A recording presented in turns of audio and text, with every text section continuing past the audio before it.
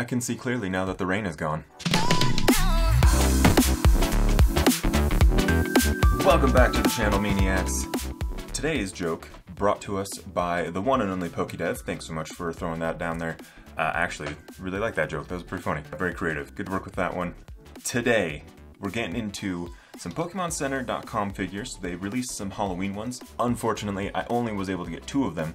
There was 4, but still, I really like these things. So, these are the boxes. Pretty cool. One's bigger than the other, but they're the same. They're the same print. So, got cool little like Gengar, Misdreavus, Mimikyu. We got all sorts of ghost Pokemon on there. Really rad. So, let's jump down here and take a closer look at the figures. Now, just to confirm, these do come packed very well. Pokemon actually takes the packing of these figures very seriously, and I appreciate that. So, they do come sandwiched in some styrofoam. So, let's cut them out of there.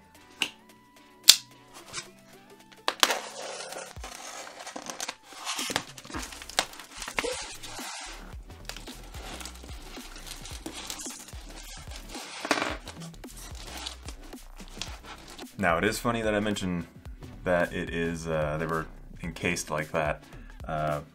So, this Cofagrigus arm actually broke off in shipping. So, it was, let's see, supposed to attach right there. So that is unfortunate. So, maybe we'll see if we can fix it. Maybe I'll be contacting them to see what we can do. But, really unfortunate. Now, these figures, they kind of remind me of like, I don't know, growing up for me, there was always those like snow or Christmas village type things you put up like on the mantle of your fireplace. So these kind of remind me of, except they're all Halloween themed. So we've got Caution right here. You gotta look out for those haunters. We've got Scorbunny, Pikachu out there trying to find something. They've got, oh, they're trick-or-treating, I think is what they're doing. Because he's dressed up like a Pumpkaboo, and he's dressed up like a Duskull, or a Dusclops, sorry. But we've got these cool Arcanine kind of guarding the crypt. Down there you can kind of see the door. We've got Cofagrigus there. And off to the side we also have our Trevenant. Love the little details in this. Just from the side we've got our Cubone over here. Just kind of smelling the flowers. Really cool detail. I love like being able to see the Pokemon from all different angles. And pretty decent texture too to the ground. Here's the back side of the Trevenant. Really cool.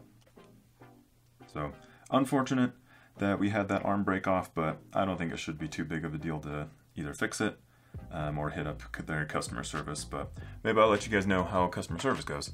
I've never actually used them before, so we'll see. Next up, we have Mimikyu's costume shop. So here, this is, there's a little bit of texture to it, but it looks like it just kind of like painted on. We've got Meryl up there checking out some clothes. And then we've got a Yamper back there, and then some like, Pikachu, Cubones back there. We've got our Scorbunny. I don't know if those are all costumes or if they're like looking for costumes, but there's Mimikyu, scoping it out.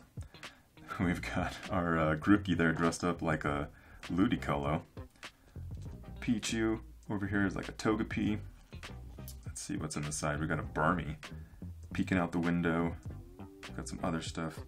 Got this Bulbasaur, and then we've got some Mimikyu stuff. Really interesting. And then we've got Bayonet kind of creeping around the corner, just stalking everybody. Backside here, we've got our trash can. There's a little Pikachu, like jack-o'-lantern looking thing. And then some more like costumes with Snivy in the window. I'm not sure if that's a real Yamask up top, or if it's just like supposed to be a statue of a Yamask. I think it's supposed to be a statue. But on this side, other side window, we've got Chespin peeking through. And it's just kind of like, oh, I got some styrofoam on there. Really nice. These both have like a pretty decent weight to them too, so they're probably, I don't know, I want to say like 1.5 pounds. I haven't actually weighed them, but it's going off of my hands. So there's the bottoms. We've got the little felt pads so you can slide them around without having to scratch anything. top side. Really nice figures. Paint right here looks a little bit shoddy, so that's also a little bit unfortunate, but you don't really notice it. Like, I mean, most of the time you're going to be viewing it from this angle, so not too big of a deal, in my opinion. But really cool. So let's get that one. There were two other ones that I wanted to get. There's the bottom of this one too, just in case you're interested. But really, there's really just one other one I wanted to get. It was with Gengar, and it had like Chandelure, like Lampent, all of them. So unfortunate for that one, but there was another one. It's fine. That one I wasn't too heartbroken over, but definitely wanted that Gengar and the Chandelure one. But these figures, really cool. They're all unfortunately sold out, but wanted to take a little bit closer look at the figures, give you guys kind of that close-up look, and I guess I'll have to let you guys know how the customer service goes on that. So stay tuned for that. If you enjoy Pokemon collecting, we've got figures, we've got cards, we're going to be getting into some like Pokemon facts. Make sure you're subscribed.